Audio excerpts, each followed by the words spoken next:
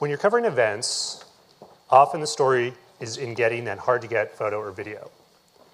Well, journalists have a new tool to help them do it. It's called a drone. And their use in journalism is being pioneered by none other than Tim Pool. If you followed Occupy Wall Street, you already know Tim Pool. He was the guy on the ground who live-streamed chunks of it straight from his cell phone. His coverage was featured on NBC, Reuters, and Al Jazeera, capturing footage that even the networks with their helicopters could not. Pool's been using drones to cover events, but how useful are they, and what are their limits? Are they truly the newest vehicles in journalism? We're about to find out. Please join me in welcoming Tim Pool. So Tim, drones, yes. Journalism, how did this start?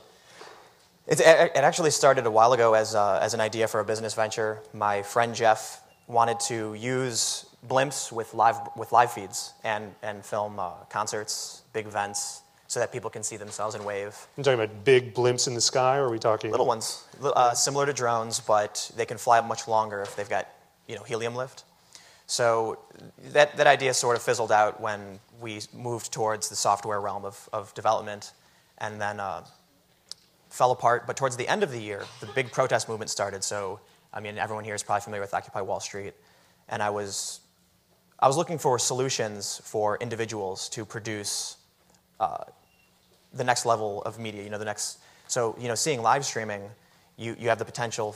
An individual has the ability to broadcast to the world just with a cell phone. And after the big events, actually just about 1 year ago today, my friend hit me up again, and he's like, you think what I'm thinking? And I was like, I'm looking at drones again. And we saw a video from Poland called Robocopter, where they mounted a DSLR to a drone, flew it over this huge protest, and we thought, this is how we're going to get the next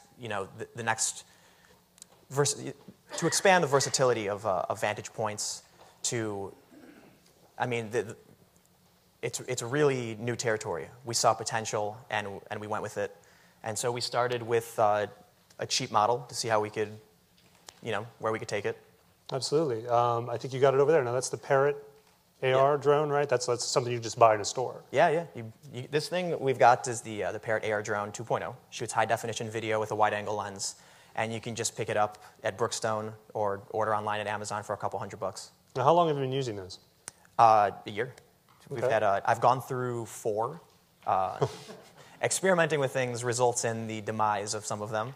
Yeah, one of them ended up in a tree or something like that? Yeah. One of the cool things we did was, so the range is limited for the consumer. You get about 150 feet. And I attached a broadcast antenna to my computer with a 1 mile range, and was in a very large park in Albany, and it went too far, and I lost sight of it, and then it ended up in a tree.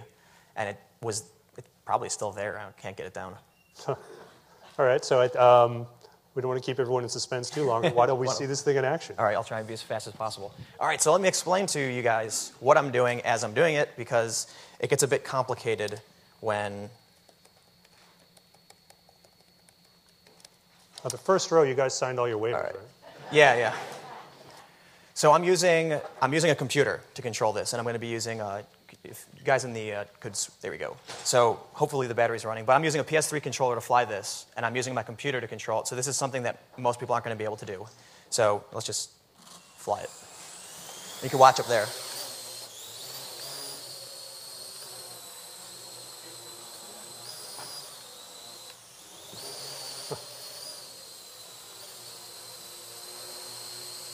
You can wave. It's okay. Sweet. So it's pretty stable when you're indoors. So it's pretty low res up here, obviously, because it's a big screen. But what is the resolution you get? Well, how about that, everybody? There it is. So what is the resolution you can get in a live stream? So if we're broadcasting live right now, it's going to be about 360p. So it's not too good. If you're looking at it on a computer, I think you can arguably say you could recognize someone's face. Obviously, it looks pretty bad up there, but it's huge, so that has an effect on the resolution. But there are open source alternatives for the AirDrone 1.0, which shoots 328p, so it is even worse than the current one. But they've got there's open source cross-platform alternatives for controlling the drone. And once those become available for the 2.0, it's 720p high def with a wide-angle lens. And you can get that quality if you're recording with your iPhone or straight to USB. It actually has a USB port inside. You can plug in a flash stick, and it captures everything. There's no audio, but... So you're basically talking about like the hacker community at large, not necessarily like some service that's going to make this ability possible, but I mean, soon we'll have higher resolutions, you'll be able to live stream. But if you're not live streaming, you can do the full 720p. Yeah, and there's really amazing developments coming from the drone journalism and the drone just open source community, as well as, unfortunately, but obviously military uses. Right. They're putting a lot of money into this stuff. Well, let's get into some of that. Like, I mean, more that what are the situations in which this is most useful? And I'm sure you're thinking of some, probably what sparked your thoughts at Occupy Wall Street for some very specific situations on where a drone could get what you couldn't get. What were those? The first idea was, let's just say that the press index, the rankings of press freedom around the world. The U.S.'s ranking has dropped, I can't remember exactly how many points, but a lot, specifically because of the NYPD's action against press during Occupy Wall Street. A specific incident in New York, which I was a witness to, was a Reuters journalist having his lens grabbed by an NYPD officer and having the lens broken off. I saw in Boston, actually everyone saw this if you're watching, the police actually lined up to block journalists from filming the arrests that were happening. So the first thing we thought was, the legality of this is a bit ambiguous, but it is legal. You're talking about the drone. Yeah. And safety and liability are the biggest concerns for sure, but we can just launch a drone 15, 20 feet in the air and no individual is going to stand in front of that camera. So we have access to a new range of vantage points. Like helicopters are going to be they're never going to be close to 400 feet. They're going to be way, way above that. And in which case they have to zoom in to get a shot. And then an individual, unless you're in a building or you've got some other flying device, you pretty much need some kind of stable flying balloon maybe, but a drone solves that mid-tier, for filming. So those are the advantages. What are the limitations of this technology right now, aside from the resolution that we've seen? So specifically to the AR drone, it's got artificial intelligence, but it's, no offense, parrot, it's dumb. When it gets hit by wind, it tries to balance against it. So it will push against the wind, and then if the wind lets up, it'll shoot to the other side. And then another problem I've come across is when it's functioning, when it's running the AI, you can't give it commands. So, funny story. Me and my friend Jeff thought maybe we can pick up an espresso with a drone. Let's see what we can do with this. And we launched the drone from our second-story window at our apartment, brought it down, to about 15 feet. We were all set up with the coffee shop. They were totally keen on it. We were going to film it. And then when the wind hit it, I was freaking out because I'm like, if this thing goes into the street and if there's a little old lady, like, that would destroy her, and it would kill me on the inside for hurting someone. So I just tried doing everything I could to get it to land, and it wouldn't listen because it was auto-correcting. So I hit the emergency button, which kills it instantly, hits the ground, and shatters. And that's the one that shattered. We had it repaired. So how did you get your espresso? I had to walk down and get a cold espresso because it took so long. I hope you had some money in the drone. Yeah, we had $4 folded up and in a cup holder mounted to the top. So it can work. So maybe you're not the guy to ask for this, but I mean, once we get to that level of autonomy, where the drone can kind of make decisions on its own, what does that bode for, like, how these things will both be used and potentially regulated, do you think? Yeah, man, we're looking at a new playing field essentially with the stuff that I've been looking at for drones.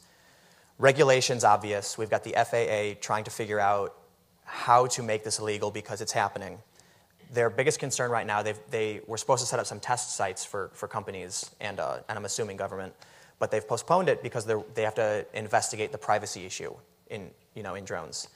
When it comes to autonomy, this becomes particularly, it becomes both exciting and dangerous at the same time. Like there's a documentary put out by Vice And one of the gentleman who filmed it had a really good quote. He said, "You can buy a pair of scissors and do something bad with it." So the drone itself, however, right now when we have a drone, you can, one of the easiest things is obviously filming. So if you want to film real estate, if you're a journalist, and you want to get an aerial shot of a crowd, any event, a waterfall, who knows, whatever you want to film, you have the access to that now.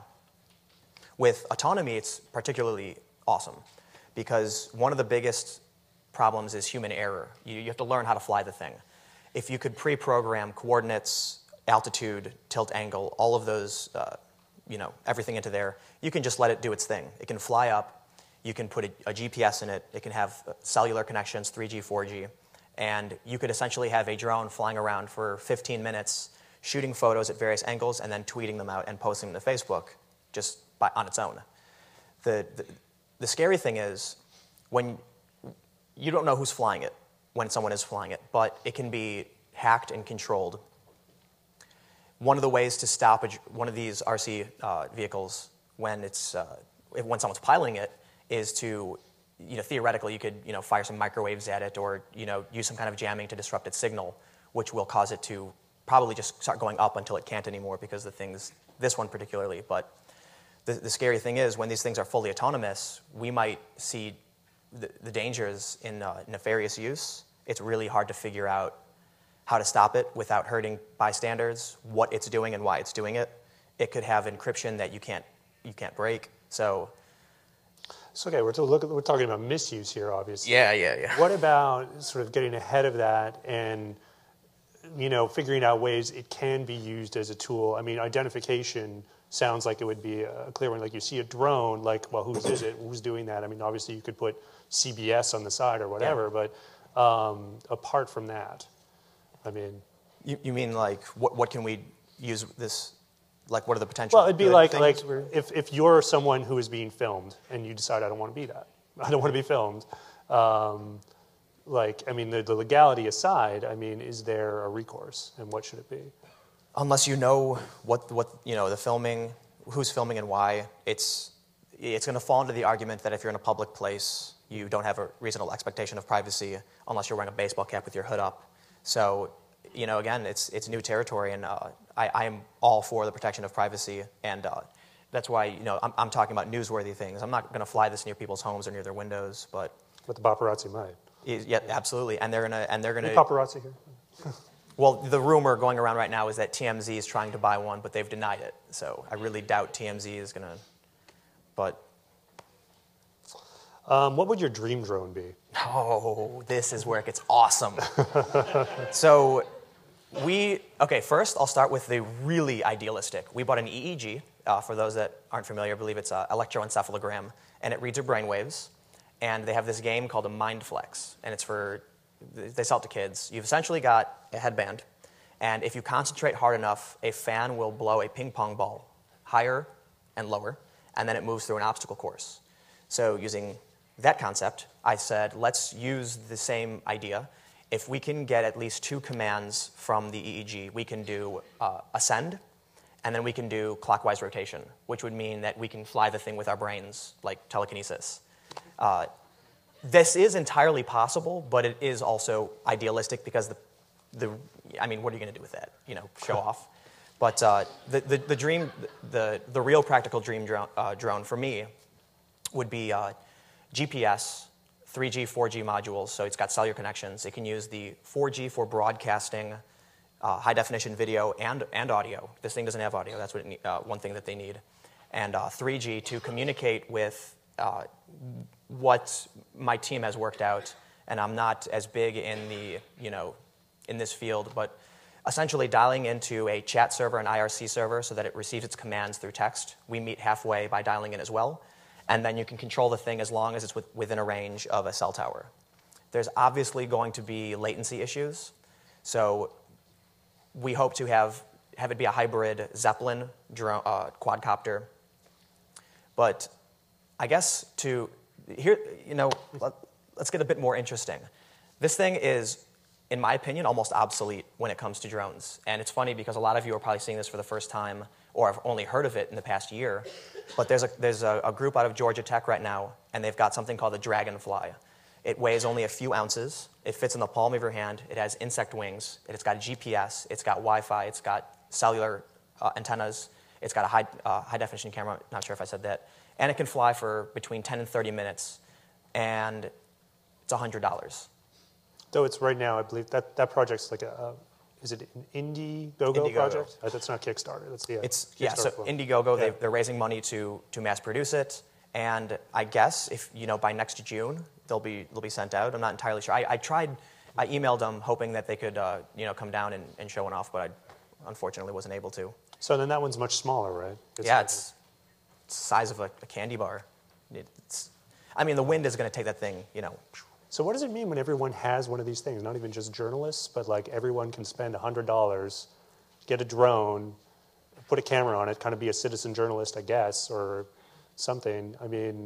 Does it become the surveillance state? Are people going to do that? Is this going to be the next camera phone?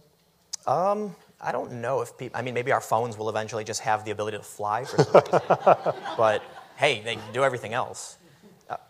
So it's hard to see why the average person would buy one, but then again, we are, it's hard to spot the trends. Mm-hmm. Some people have said that drones are the technology looking for the problem to solve, and there's an obvious potential in having them. My view is we can't really know. I'm sure a lot of people have really good ideas about, what they want to do with it. I think one of the obvious things that these would be great for, if it's got a flight time close to a half an hour, is short-range package delivery. Some of these drones that cost closer to $10,000 can carry 4 pounds. Some can carry more. There's octocopters. There's even planes.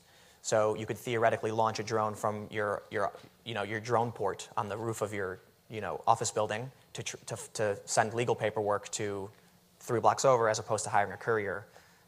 Things like that. I don't know what the individual can find use with, but imagine if instead of having a Nokia or a Coolpix camera to shoot your family, you pull out a little Dragonfly and you just toss it in the air and you wave to it and you get this really great aerial shot of your family. And we can make stuff up. What we can do with it, really, it's this open field. Well, what about journalists specifically? Like, how do you think, first, why haven't more people jumped onto this, and how do you think it could be used? Could we one day potentially see a major news organization send drones to, say, war zones in the same way the military does? Yeah, absolutely. I've actually been in contact with many news organizations who are like, show us the way. Unfortunately, it's commercially it's illegal. There's a ban on it, because if right now they opened up the skies, drones would be everywhere. Times Square would have like 50 of them at once, and then It'd be noisy. It's noisy. Yep. And then there's at least for the quadcopters and the airplane model ones, you've got an issue of the dangers of unreliability and falling on someone. The Dragonflies are brilliant because those things, they fall on your head and you say, what was that?